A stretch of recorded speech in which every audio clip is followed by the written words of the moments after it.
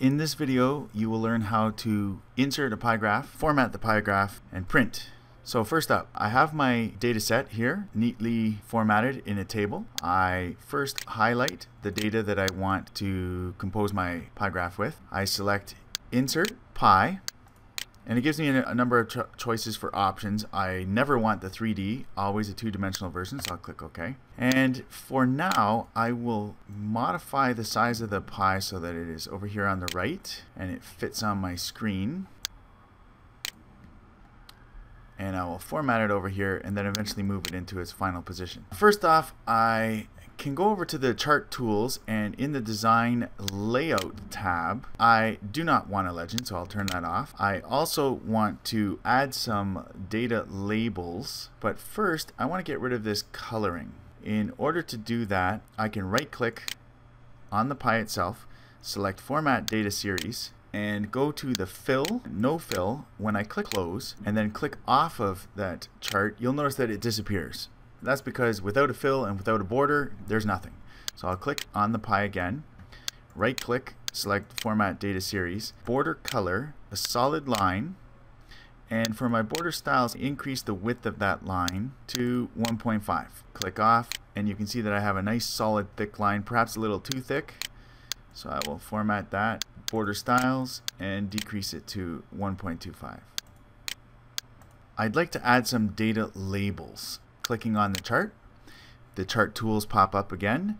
From the layout, I would like to go to data labels, and I can add my labels to the center, inside end, outside end, or best fit. Now, in the center, they look like that.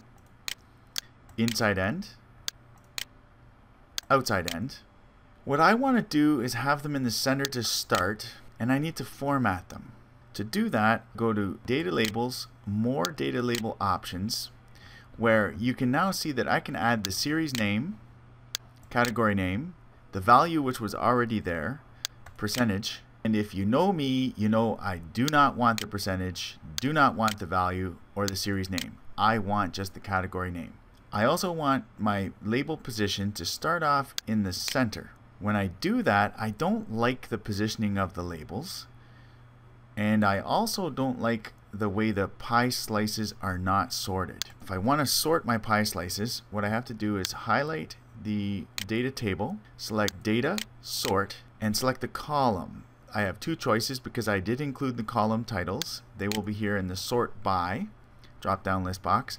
I want to sort by the land area, smallest to largest. Click OK. In my table, they are from smallest to largest. It's actually from my largest down to my smallest. I don't like the starting angle. I really would like that over here. To do that, I will right click, format my data series, and my very first option here, series options, I have the angle of the first pie slice. I can change that using this scroll bar, but I'm just going to type in 90 degrees, press enter, and there it is. It starts off here for my largest pie slice, working its way back down to the smallest pie slice. I do like the positioning of some of these labels. Some of them I don't. So if I click once, it selects all the labels. Clicking a second time, I get an individual label, and I can move that label into a much better position inside the pie slice.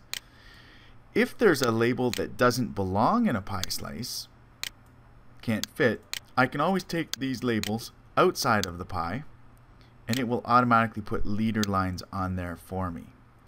If you recall, I did have a checkbox selected for my leader lines. So moving my labels outside of the pie, like so. Now the biggest pie slice, I don't want it to be attached to the pie. I want to highlight it in some way. If I click once and then drag, it appears like I'm removing that largest pie slice, but when I release, you'll see that it actually separates all the pie slices. I don't want to do that, so I'll press Ctrl Z. By clicking once on the pie, it selects the entire pie. You can see that by the handles that are on all the slices. Clicking a second time on my desired slice, now the handles are here on the one slice for Asia. Clicking that and pulling it away from the pie just slightly, it removes the largest pie slice. I like my pie graph now. I like the largest pie slice removed. I like the position of the labels. At this point, I think I'm ready to print. If I select File, Print, right now my print preview shows that just the chart itself will be printed. That's not what I want. And that happens if I click on the home, because the pie chart has been selected. I have to click off of the pie chart and now go to File, Print, and my print preview will give me both the spreadsheet table and the pie chart. But it's going to go on 2 pages. I can see that here because at the bottom it says 1 of 2, which I don't want. I don't want to waste paper. I want to bring that chart below the table. Back to home, grab the chart, put it underneath my table. You'll also note that there's dashed lines that show me where the edge of the page is. So I can decrease the width so that it fits inside those dashed lines, stretching my chart. Excel 2010 is pretty decent at keeping the formatting. I do notice that Oceania here, the label is a little off. So I'm going to click once on the pie. Clicking outside of the pie, there's a box that encloses this pie. You can't see it until you click in this area right here. There's the box. I'm now going to move my pie slightly to the left, creating a little bit more room on the right hand side for that label. I do like my pie, I like my labels, I like the largest pie slice removed. I'm going to print preview, clicking off the chart.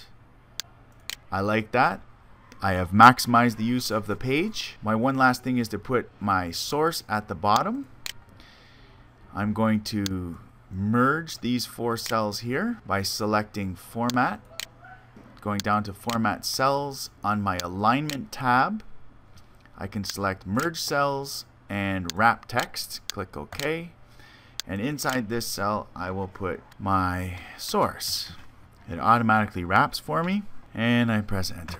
It disappeared there. That's no problem. I can stretch my cell. Of course, my source shouldn't be this big. I will highlight all the text, change the font size to something a little bit more meaningful, like 9.